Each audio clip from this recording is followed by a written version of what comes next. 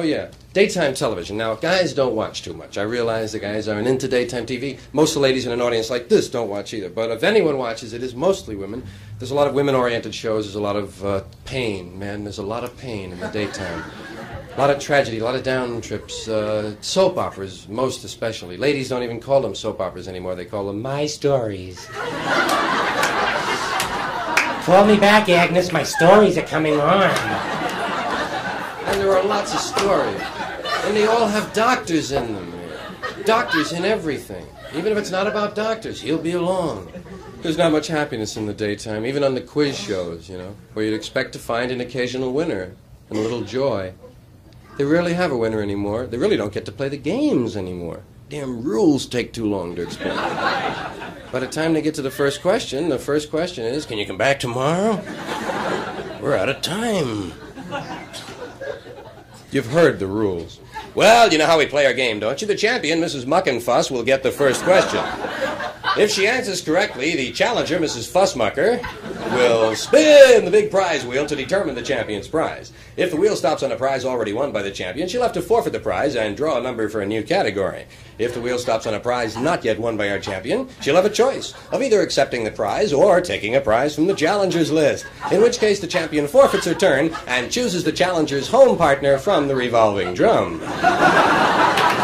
We'll call the challenger's home partner on the phone. We'll ask her 15 questions. If she can answer all of them correctly, she can select a number from 1 to 900. The champion will then spin the big prize wheel to determine the amount of money won by the challenger's home partner.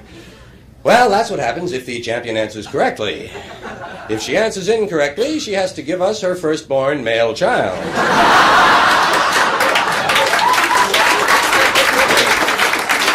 Well, it's only fair.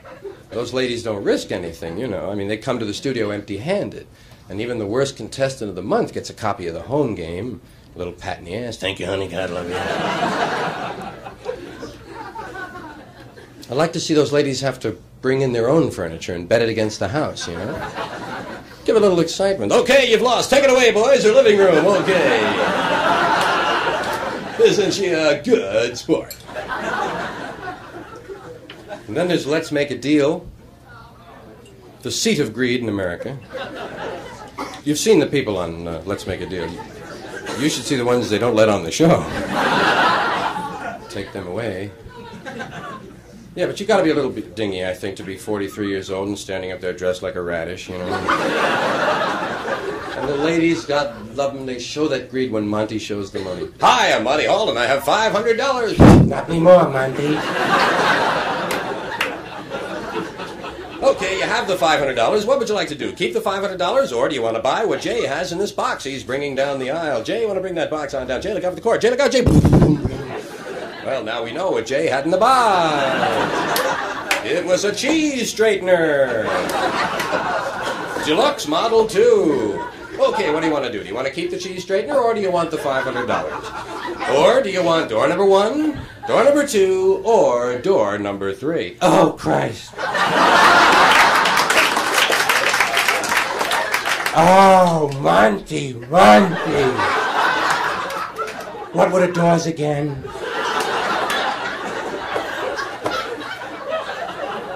Door number 1, door number 2, or door number 3. Oh, wow.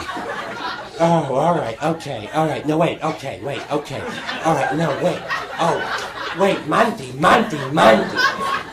Door number 1, 3, 2, 8. No, wait, hold on. 2. What? Wait, 1 or 2? 1, 3, 1, 3. Wait. Okay, wait, I didn't go yet.